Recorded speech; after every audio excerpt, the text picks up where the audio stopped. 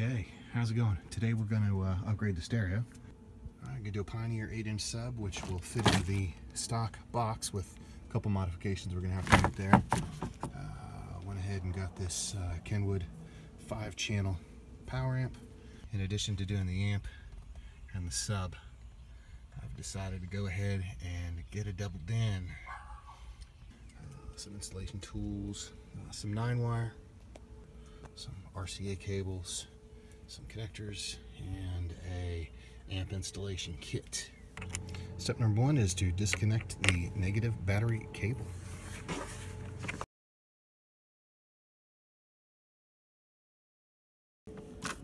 Alright, got to run positive all the way to the amp, and I've got some 4-gauge right here. Alright, so in an effort to do that, I ended up drilling a hole and going through the firewall and then adding a grommet. And I'll post a link that captures the whole firewall process. Alright, so I got this piece cut right here, and I'm getting ready to incorporate the fuse. I'm supposed to incorporate the fuse as close to the battery as possible. So I'm just going to go ahead and mount mine right there, hopefully. And we'll see how this goes. Alright, here's our inline fuse. I had to pull the battery out to have enough room to mount it to the side here.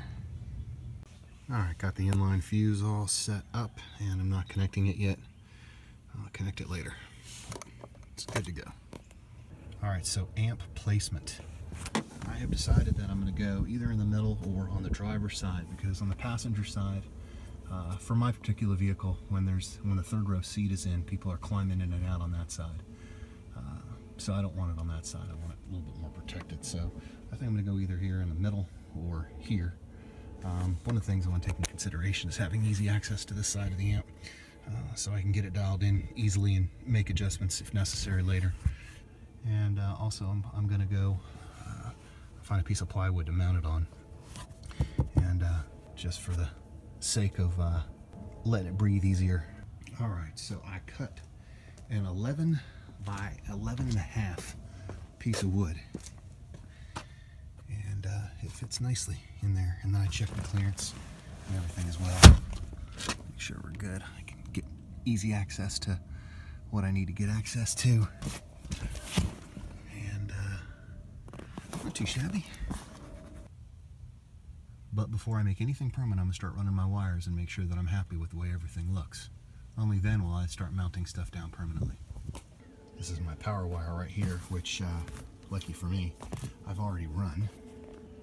Coming up here, and up. I've got a detailed video on how I ran stuff through the firewall. And I want to tuck behind some stuff, which means I have to remove some of these panels. And removing these panels, especially if you get, I think I got this kit on eBay for like 11 bucks or something like that. You can see, hard to do with one hand. Let's see if I can get this back there like that. I'm going to show you. I mean, this stuff just comes right out with the right tool. This stuff just comes right off. So, highly recommend getting the right tools.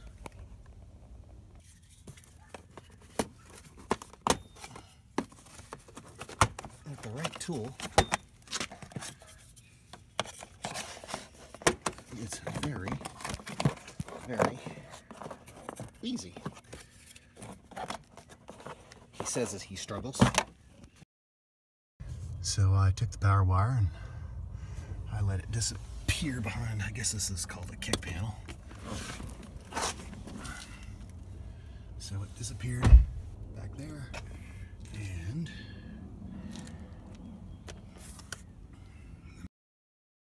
alright, so picking it up from there, we're coming under here, we're going under this one. This thing is massive, and it's got the seatbelt on it, so it's not coming off. So I'm gonna go under this piece of carpet, and you gotta go through here, right there like that, and I'll probably pop up around here someplace and let it come out so that it can go into the back of the amp. I'll be done with this side. This side's the easy side. Well, I guess it was for me because I already had that firewall hole. But anyhow. Alright, so I used this knife right here and cut a hole in the carpet. All right, in order to feed this through from here to the hole, I'm gonna go ahead and just duct tape this to the coat hanger. Make sure you use Super Mario Brothers blue duct tape.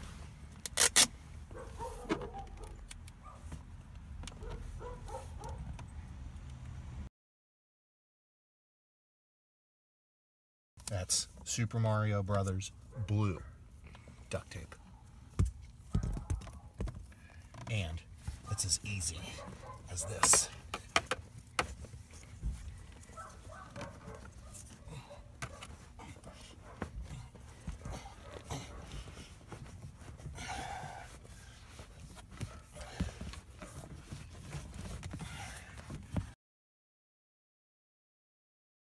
Tuck this carpet back, belongs.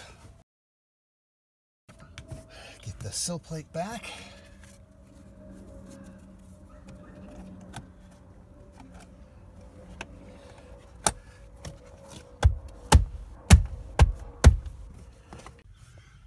Okay, I removed that big 18-incher, and now I'm going to find a place for ground.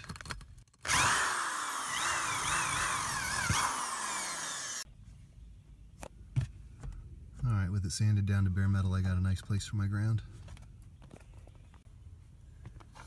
So I needed a ring big enough to go around this thing right here. And I went to the local car stereo store, and they said, nah, they don't make them that big. So I went down the street to Harbor Freight and found this one, and it's perfect. So I'm going to go ahead and get this taken care of and move right along with the project. Alright, so that's what it looks like after it's done. I just basically got some heat shrink, and it's still hot actually. Just hit it with a little bit of heat shrink, try to reinforce it. Alright, so now I'm just going to put that bolt back down and figure out my length to my amp and hook up my ground. Alright, so as far as mounting my board here, I could either screw it down or I could just Velcro it down. I'm going to Velcro it down for two reasons. Number one, I could rip it up anytime I want to, but number two, the gas tank is right underneath here. Now, I'm sure I have plenty of room, but why take a chance if I don't have to? And then I'm going to go ahead and screw the amp onto this board. So this has got to go to the amp. This is the speed wire or the 9-wire. Also has to go to the amp are the RCA cables for the speakers and for the sub. So I got to figure out how and where all that's going to go. So essentially what these do is they send the signal from the head unit to the amplifier to tell it what to do. Now, as you can see here, I've got 6 of them because I've got 4 speakers, 2 in the front, 2 in the back, and then the subwoofer is right here. That's why I've got 6. And these get run from the back of the head unit to the amplifier. Okay, so this is the speed wire. All it is 9 wires. It's the 8 speaker wires and then a switch source so that the amp is only on when the radio is on. And the way I'm going to get my amp to talk to my speakers is I'm going to wire the other side of this into the amp, and then this side is going to go into my wire harness so that my amp can now drive my speakers. Okay, so I'm going to be doing green to green, gray to gray, etc., etc., etc. from my 9-wire to this, instead of just like a bone stock head replacement where I'd be going from the radio into this. So this is the harness that shipped with the radio, okay, that's supposed to plug into the car harness. And what I'm going to do is I am not going to be using these 8 wires at all, because instead I'm going to be using these 8 wires.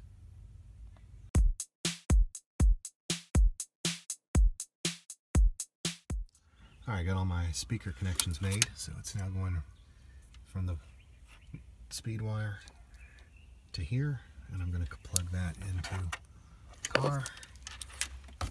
And as far as these guys are concerned, I'm going to go ahead and make sure I cap the ends of them off and then plug it back in the stereo.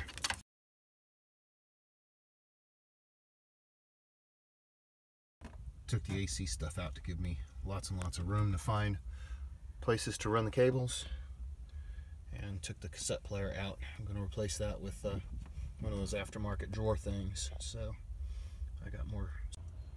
Okay, so I ran into a bit of a problem, and that is that I purchased all my stuff a long time ago and just let it sit in the closet until I got ready to do this install. So none of my cables are long enough, and I have no way to return it to get longer ones, so I'm kind of stuck with what I got. So that was just a matter of prying it up and lifting it out. And there was 4 bolts in there that I took out, and then one right there where that white thing is, and one right there where that white thing is. I'm going to disconnect that electrical connection right there, and I'm going to lift the whole center console out, and I'm going to run half of my wires down the middle because I'm really short on length. Okay, so for running wire, you got to remember every radio is different. So I cut my cage, that's this piece right here, I cut my cage up there to allow the RCAs to come through, and then I cut it there. I've got plenty of room for all that stuff to come out because the radio is going to sit on this shelf up right here. It's going to sit real high. Now, as far as getting all these wires snug in there and back there, the only way I was able to truly get the wires in the back was because I did drill out the rivets in the cage so that I could get the cage out. With the cage out, it's much easier to see the route that I took. Getting as much wire behind that big metal structural piece as possible was the key for me to be able to get my radio cage back in there. Everything comes up nice, and you can kind of see where it goes. You can actually see, can you see the floor? Over there's my foot. So yeah, you can see all the way to the floor. If you decide to traverse this path right there, it's real easy to get stuff through. So I've got all my RCAs, 3 of them going that way, and then for my speed wire, I just went another route that I could find to shove that big fat wire down there. And down by the driver's pedals, so down below you can see where everything came from, and there's this post right here that I was able to run everything behind the post. This wire right here is not related to the radio. It's something I'm going to run later, but the radio wires are all right there, and they're nice and clear so that they don't ever get in the way of the driving pedals. Now I routed them around this gray thing, and then basically I'm going down the middle of the car. Once again, I'm taking a different route as I'm coming down the middle of the car because my RCAs were too short to make the trek down the normal way down the passenger side. So I'm gonna start tucking wires now under the carpet. All right, so jumping back in the back seat here with my crazy idea for coming out the center. I'm gonna have to notch a little bit of, I'm gonna cut away some of that center console to be flush with that. I'll just come straight back because I want to come under the carpet, preferably inside this, so you don't see the wires at all.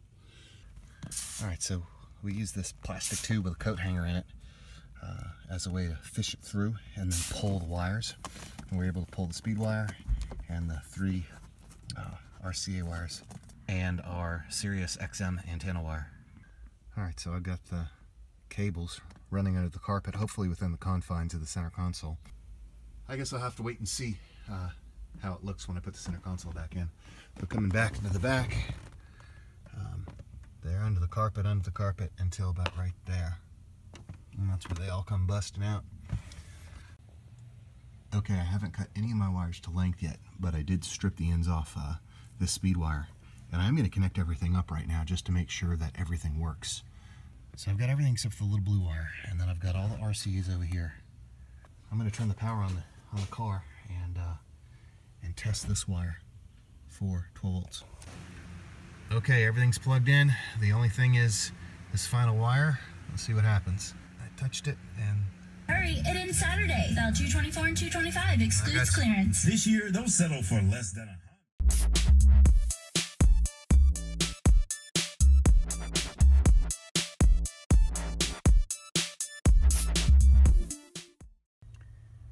Okay, with the amp all wired up, it's time to go ahead and screw it down to the board and straighten out some of these wires, and I think we'll be all set. Alright, so if you've ever seen a professional installation, you know that this is not a professional installation. Now, those guys make it to where you can't see any wires and they just mysteriously pop up right next to the amp. But for me, this is going to work because I tried to clean stuff up as much as I knew how to, and nobody's going to see it anyway. And here's what it looks like with the wires tucked under. So that's my amp installation, and if you have any questions, please don't hesitate to leave a comment or shoot me an email. Thanks for watching.